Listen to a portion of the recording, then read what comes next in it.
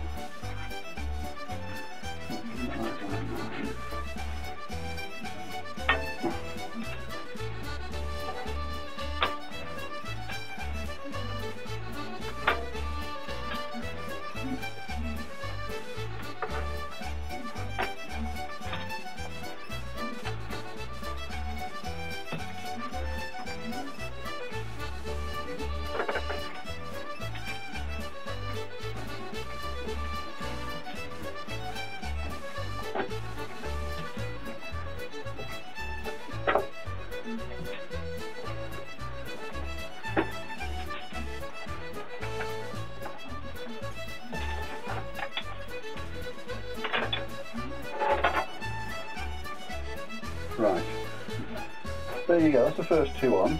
Needs a little bit clean up with the glue. I wasn't too concerned about having too much glue on here because it's more important to make sure that these actually do stick on properly, so really important. You can see, or you can probably see, that there are little marks in the wood where the go bars have been pressing on the bracing. That's not a problem. I'm just going to run a fine plane across those, just take those out, and then I'll clean up the glue with a chisel and then sand it back down again. But I'm not going to do that until I've got the other 2 on, which I'll do now. But it's taken up the shape. I don't know if you can see that, but it's taken up the shape beautifully. It's absolutely spot on. I'm dead chuffed with that. So I'll do the other 2, put those back under, and once we've done that, I've got there are, if you look inside a guitar, or at least a guitar that's actually made out of wood rather than plywood or anything else, you will find that there's a centre strip that goes down there. Now most people think that's in one piece, that goes on first, and then the bracings are fitted over the top. They're not actually. That actually fit. There's a cut to size between the bracings, and it's quite a precise job to get it right. So that's my next little job after I've got the rest of these, well, these next 2 bracings on. Once those are done and this is sanded back down and cleaned up, that's the back actually finished, and it's ready to stick onto the sides. And then we've got the thing with the front of the guitar. This is the front, as you may remember. This obviously is going to need a final bit of sanding, but it's quite nice. So I like the grain in the wood. And again, what a lot of people don't realise, you see a guitar, somebody playing a guitar, you have absolutely no idea what's on behind there. And even the very, very cheapest guitars are actually full of bracing. I don't know if you can see all those bracing marks. Every line on here has to have bracing fitted to it. I've shifted it forward. Normally that cross would be down here, but I've moved it up to give me a better bass response on the back down here. The only problem that gives me is normally there's like a sound hole reinforcing that goes around here. Now, because the bracings move so far forward, it doesn't leave me a lot of space to fit normally they're like wooden strips, they just fit across in like an octagon or a pentagon all going around it. But what I thought I might do, I mean this is still this is still a maybe.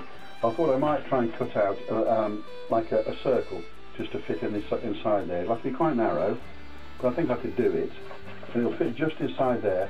I can't actually fit it onto the edge because I've only recently thought of it, and I've already sanded this down. So if I try and fit something to it, it'll be so obvious that it's been stuck on.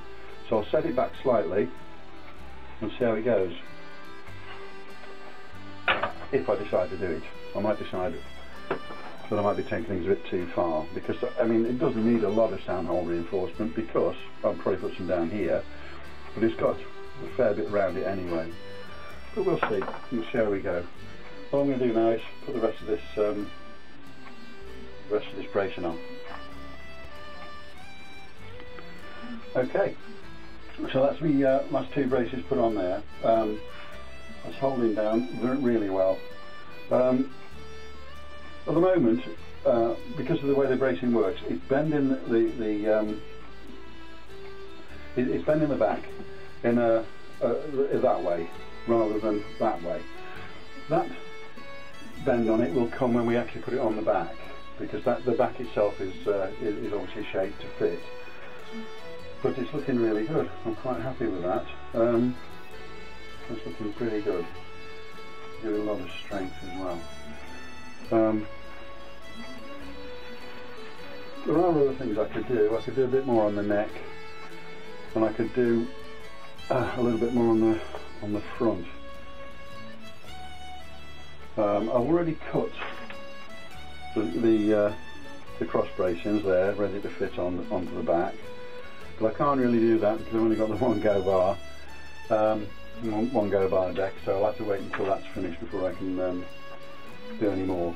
But I want to finish the back, just get the back completely finished, and then I'll work on the front, because the front is the main thing. That's where all the sound comes from really in the guitar. So there's not a great deal more I can do at the moment. I'll leave it for a couple of hours, see how this looks, and we'll take it from there. Doing as much else I can show you at the moment. It's just a question of playing the waiting game.